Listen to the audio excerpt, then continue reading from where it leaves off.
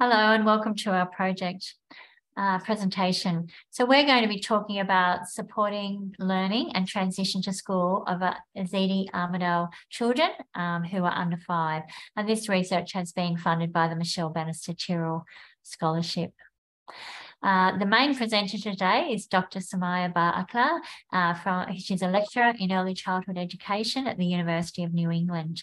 And also I'll be presenting as well, and I'm a senior lecturer in early childhood education at the University of New England. My name's Margaret, and Somayeh is going to talk to you about her personal experiences first. Thanks.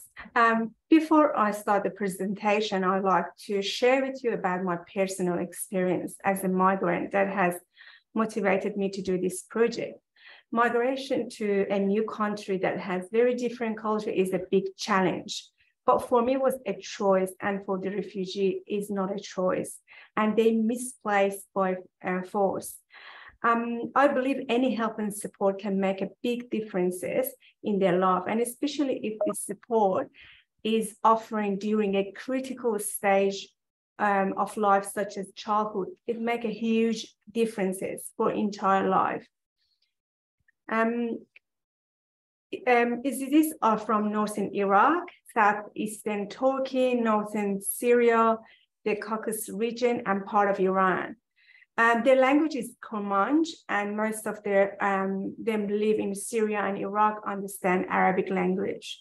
They have the world's oldest religious and Islamic extremists known as ISIS attacked to their homeland in Iraq and Syria in 2014 and killed many of them, include children, and used their women for sex slavery.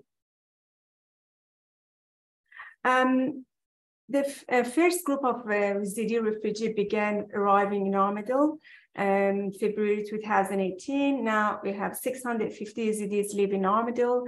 There are some challenges and benefits for them living in Armidale. Challenges are learning a new language in order to communicate with locals, lack of employment opportunities, shortage of language teachers and interpreters, limited public transport, and limited health organization, and also housing. The benefits are having safe community, free from ISIS, engaging with other communities and learning from each other, welcoming and positive attitude of the local community about Ezidi's families. There are services that Ezidi connecting with, such as settlement services, international Northern Settlement Services, Armidale Sanctuary Group, New England Family Support Services, and also other services. The literatures around this topic explain the importance of supporting refugee children's learning and school readiness, and also social engagement with a wider community. For example, the current study by Carey, Rupert and Gary's conducted in Australia, and they used a post-colonial theoretical framework of a third space to respond to the positioning refugees, families settling in Australian communities. Third space is where we negotiate identity and become neither this nor that, but our own. Similar to this study, inviting people with different knowledge and experience to work collaboratively, we're hoping to create interdisciplinary space for this project to support school readiness and learning of Ezidi's children. The other study in Australia had also identified the challenges to real resettlement, such as securing employment, discrimination, and social isolation. The challenges can impact on the health, well-being of the refugees community, which there is a gap of knowledge here and further research is required. The importance of play for children's learning is well researched, and Ezidi children's pre-settlement were lacking the appropriate play, as they had to play on the ground quietly to survive ISIS persecutions. Support and investment will help them to develop their well-being. Okay, so in the literature, they also discuss the importance of a home literacy environment and the way parents provide linguistic exposure. Parents are also vital in providing children's vocabulary before they go to school. So pre-settlement Ezidi children were lacking appropriate play environments that Somayeh has just talked about, and they support and investment will actually assist their well-being as well. So with any community project, you need to identify the stakeholders as part of the cycle of effective stakeholder engagement. You need to identify them, and then you need to work with them throughout the project as shown there in the diagram and in the literature there.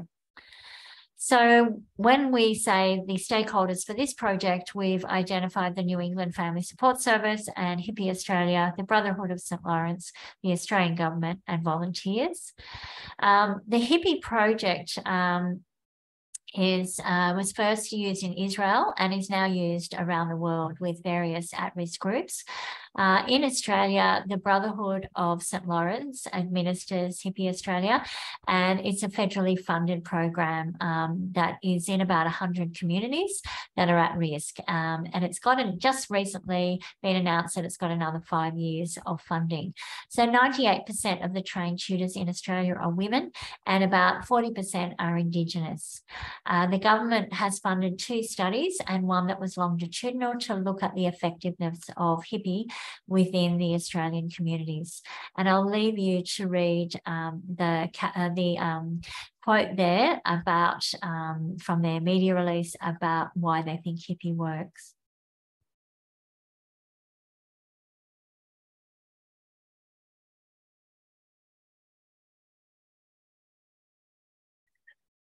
There are 2 parts for this project. Firstly, the effectiveness of Hippie program for the Ezidi parents and children will be researched. This project aims to support Ezidi's parents' capacity to prepare children for the Australian schooling. The second part of the project is researching the resources that add to the program to make it more culturally appropriate. The aim is building a sense of belonging among Ezidi children in their new community and increasing the effectiveness of the program. This is a research question. How effective is the Hippie program in supporting parents' confidence and knowledge to better assist their children's learning and transition to school?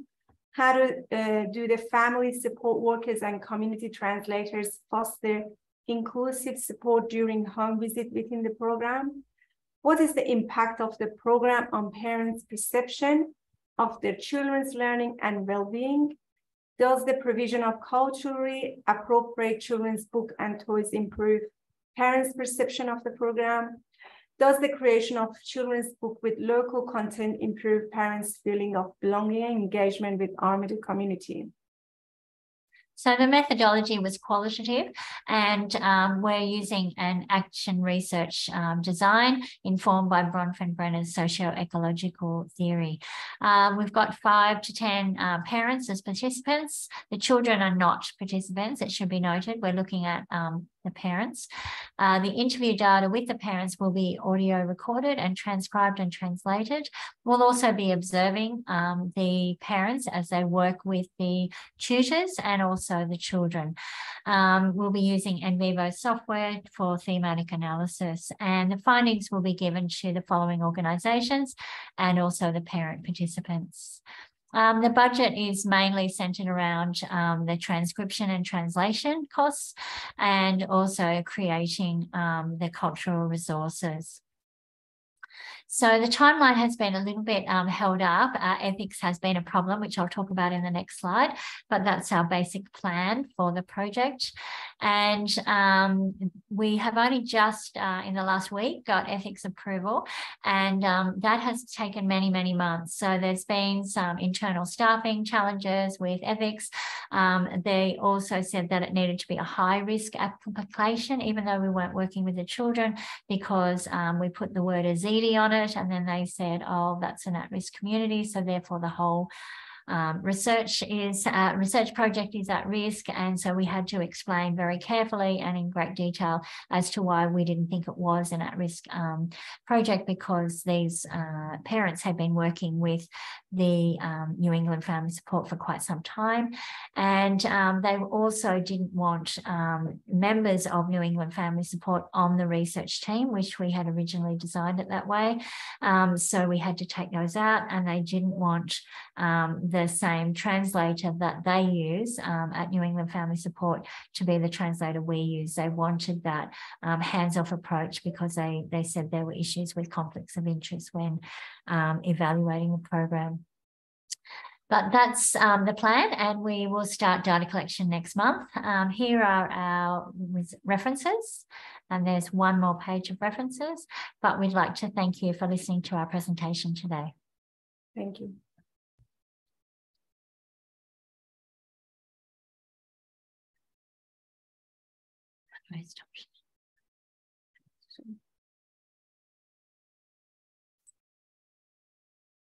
That's it.